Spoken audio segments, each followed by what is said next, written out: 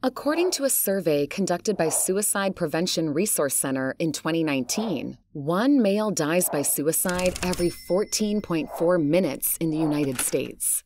With these exponentially rising numbers, it has become an inevitable necessity to look at behaviors that help reduce the risk of suicide attempts and death by suicide. But how we can actually avoid and respond to such suffering is still a big issue lurking around. And for that, we'll have to understand the core difference between empathy and sympathy. So in this video, we'll explain what sympathy is, what empathy is, and what's the difference between these psychological terms. So let's begin. What is sympathy? Sympathy is the situation in which you start being aware of and sensitive to the needs and suffering of others. It's like recognizing or feeling the reality of a challenging situation. And without even doing anything wrong, you feel pity or sorry for someone else's feelings without even knowing how they feel. And because you're showing sadness, you still have an emotional borderline around yourself to keep from feeling what the victim is feeling. Apart from that, sympathy can also lead someone to give unwanted advice to help the other person deal with their emotions, which sometimes looks weird. And it's very common for you to pass judgment, especially when you're a sympathetic person. What is empathy? Unlike sympathy, empathy is understanding and feeling what other people are going through on someone else's behalf. Or you can say it involves taking part in their suffering. The ability to empathize requires imagination, since it requires the individual empathizing to put themselves in the other person's position and feel the heaviness of the situation. To prove empathy, an empathetic will consciously rejoice with those who rejoice and grieve with those who weep. However, more important than cheering or crying is making an effort to actually listen to and know another person to finally absorb the experience they are having. Or you can say empathy is non-judgmental. It's a mindset that involves being open-minded, curious, and willing to share tissues. It is treating another person the way you want to be treated. But the problem with most people is that they just mix up sympathy with empathy. If you want to know how to enable yourself to choose the fitting response in any given situation, you must know these key differences between sympathy and empathy. So let's see the difference. The differences between empathy and sympathy. Empathy is basically having a deeper connection with someone's feelings, whereas sympathy is just an understanding of someone's feelings and sufferings without having a deep connection. When we deal with a person with empathy, we provide them the freedom to own and process their feelings and emotions. We encourage them to think about what they are experiencing and give a safe area to express all of their feelings, including the unpleasant ones.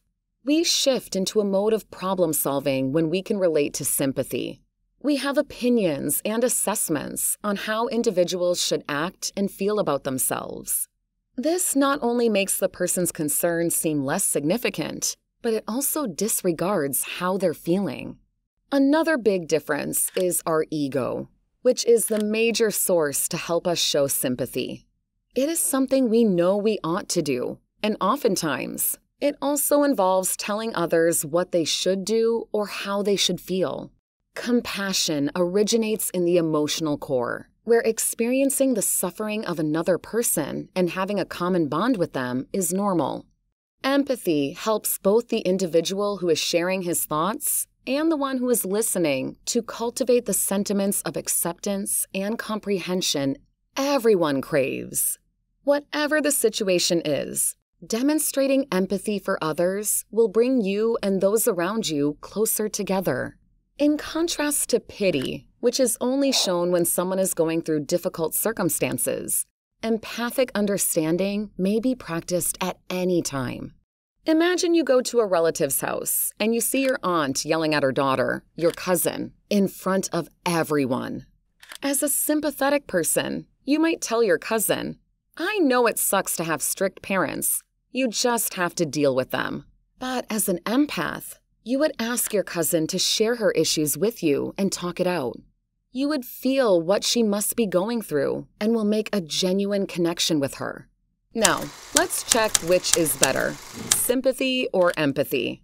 Sympathy just involves a surface-level understanding of others' emotions without forming an extensive connection.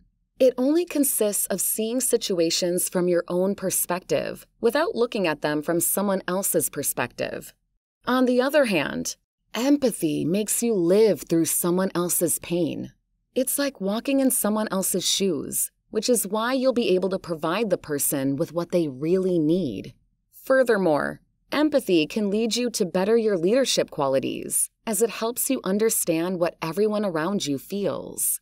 It can also help you at your workplace, where you can bond with your peers and colleagues, and consequently make a high-performance team. At this point, you may be thinking that empathy is superior to sympathy, and that sympathy should be avoided. Or, to put it another way, one is unquestionably superior to the other. In such scenarios, you need to consider the circumstances rather than focusing on whether something is good or harmful. It's essential to be empathetic, yet it might wear you out. It's a matter of commitment. It's a deep, deep connection, and as residents of a connected society, we are constantly bombarded with terrible news, heartbreaking accounts, and chaotic occurrences that are beyond our ability to influence. So it is impossible for us to feel empathy for each and every individual on the earth, because we would get emotionally exhausted. A kind response can be helpful, because it enables us to understand the injustice, suffering, and tragedy that are pervasive in our society, after which we can make choices regarding how we might purposefully change our community. The capacity for empathy keeps our hearts and minds alert and awake, and it directs our behavior accordingly. But having empathy is very necessary when it comes to people. The universe has blessed us with the opportunity to love and care for others, such as our family, friends, neighbors, coworkers, and members of our community. In point of fact, the degree to which you are able to empathize with others will decide how deep your connections go. What do you think is better, empathy or sympathy? Are you an empathetic person?